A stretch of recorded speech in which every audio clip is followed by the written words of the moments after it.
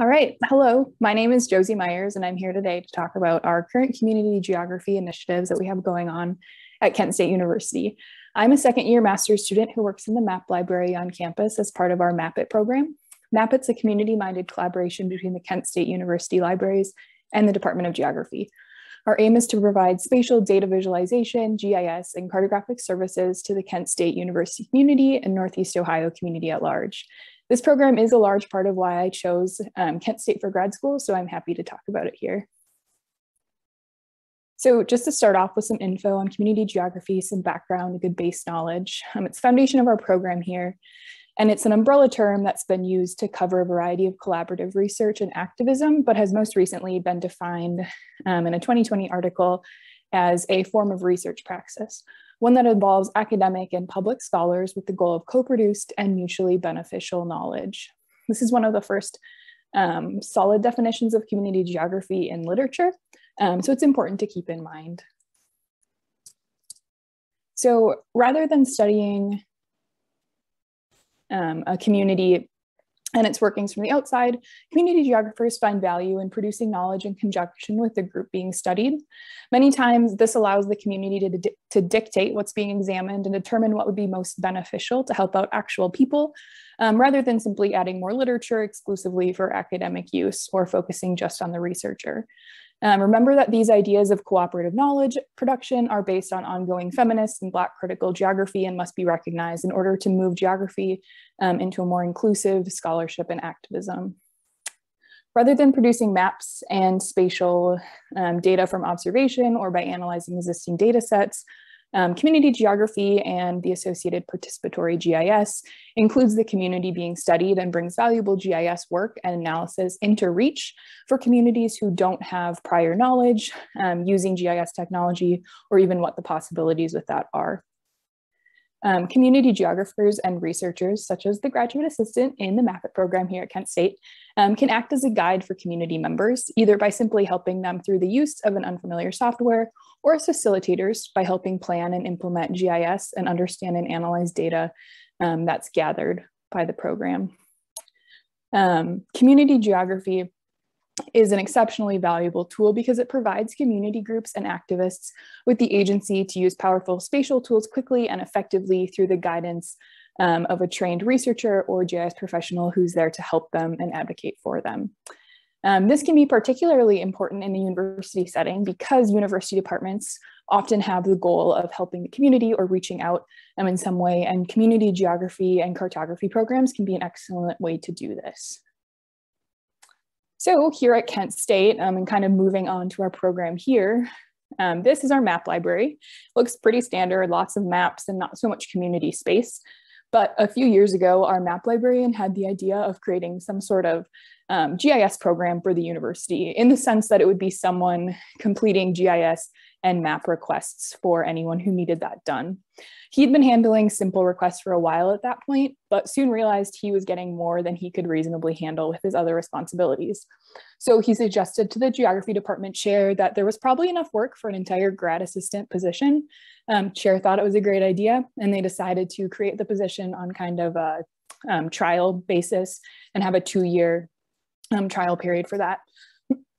So after starting this position, they realized that there was definitely enough work for a whole graduate assistantship, and there were enough projects being proposed and brought through that could be carried over year to year, and therefore making Map It and this graduate assistant position a permanent fixture within the department.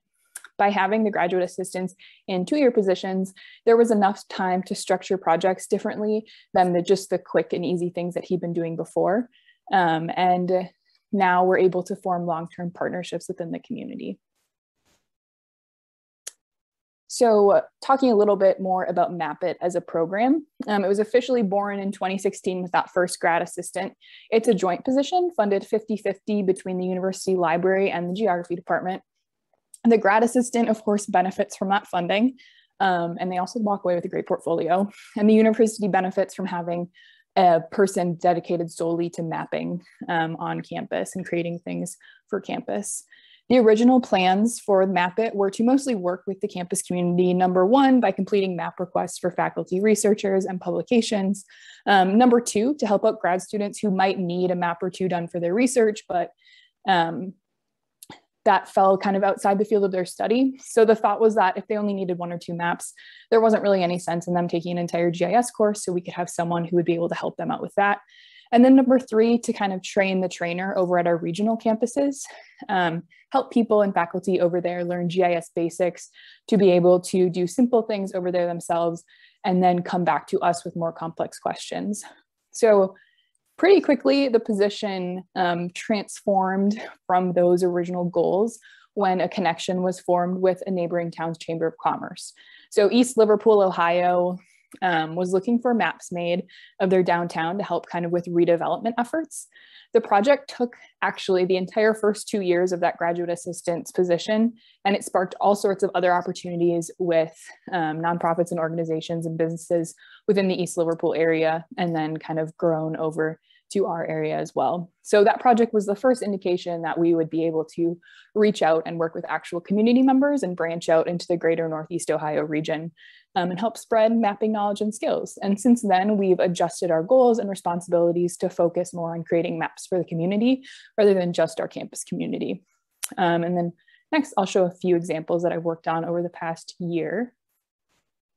So this first one is an example of some of the super simple requests that we get from university members and faculty.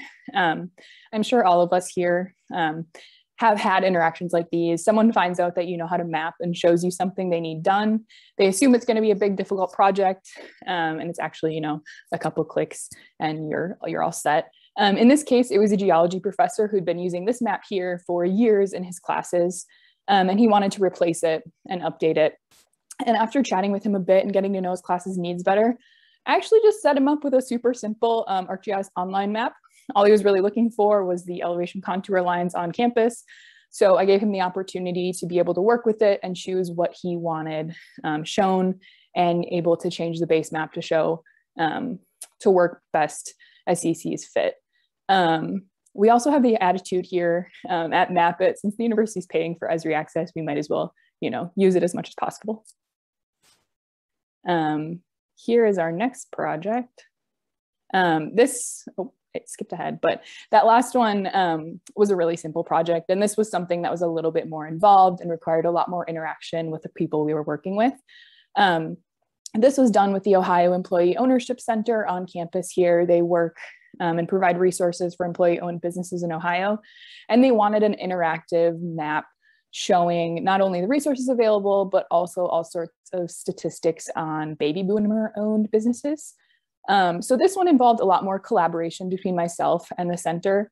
I did my best to explain to them how the map would work and what we realistically could do within this program. And with that info, we kind of worked together to decide what it was going to look like, what information was going to be shown, and what they wanted the map to look like. So this is now in their website and hopefully helping lots of people around the state. And then finally, this next one is my favorite program or project that I've worked on so far. And there it goes, and the most collaborative so far. So Main Street Kent is an organization in Kent that works to advocate for small businesses and for the greater Kent community. They organize all sorts of resources and events in town. And last fall, they actually came to Map It with the idea of some sort of walking tour app that could be used to get people out and about downtown safely with COVID still present. And after quite a bit of discussion on all sorts of different apps that could be used and like all sorts of different coding programs and lots of things, we finally just decided, landed on a story map. We thought that was probably going to be the most simple. We've got two different maps, one of the public art around town, and then also historic structures and stories in our downtown area. So we worked together over a few different months to come up with the routes, narratives, and maps that would be included and incorporated into these tours. We wanted them to be able to be self-guided so people could do them independently and be COVID friendly. We also wanted them to be accessible for any skill and ability level. So we made sure all of the routes were accessible. And we did put them online in this format. So there was an option to explore from home as well.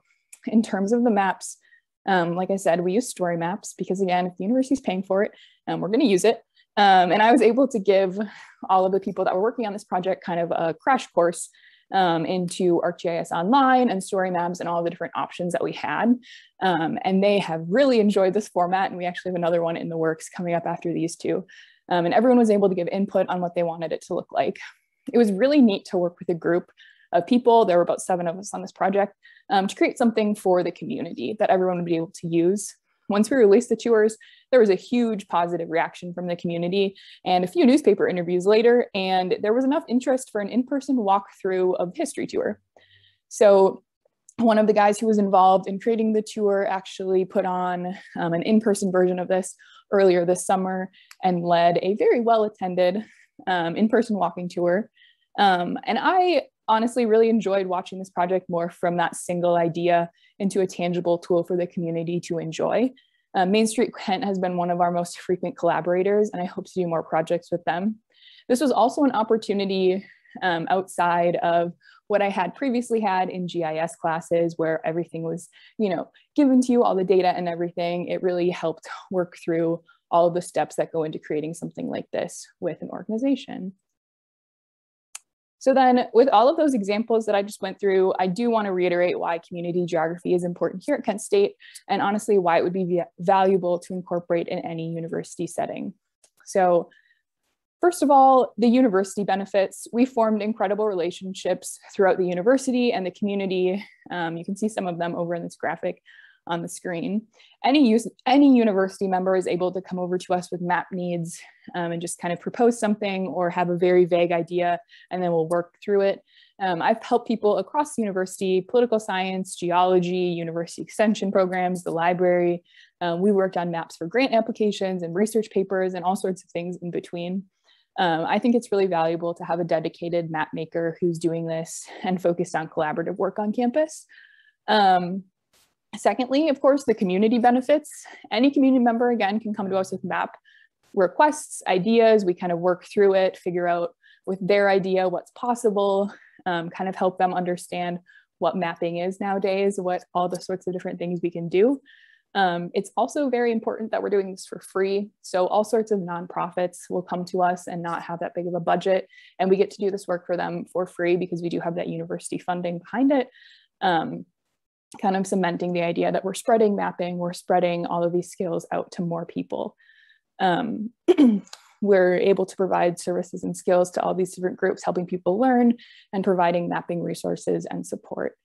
And then finally, the students at the university benefit. So MapIt was formed with the idea that we would just be helping out grad students who needed maps made for their research. And while this is definitely still something that we do, there are more direct benefits for the students who work for the program as well. I myself can attest to this. Honestly, I've got a great portfolio after working for MapIt. It's stuffed with projects that can show how I can work with a variety of organizations and people to create different types of maps and work through ideas and work through the processes to get there. If you're considering a program like this, think of all of the different ways that the community and the university and students will all benefit. And then finally, just a little bit about the future of community geography here at Kent State. So Dr. Jennifer Mapes, she's an associate professor here in the geography department. She's also my advisor. She recently switched to a tenure track position, which means she now has the opportunity to begin organizing and overseeing a community geography lab here. So the proposed plans are actually to transform that map library space into a much more collaborative, community-focused, physical and virtual space to encourage mapping for and by community members and students, essentially creating a much bigger and better MapIt program. The space will be collaboration focused with all sorts of tools, interactive things, whiteboards, smart boards, big maps, markers everywhere, to really encourage that collaborative mapping and share knowledge between the academics at the university, non-academics around campus, and just be able to spread knowledge and ideas in between.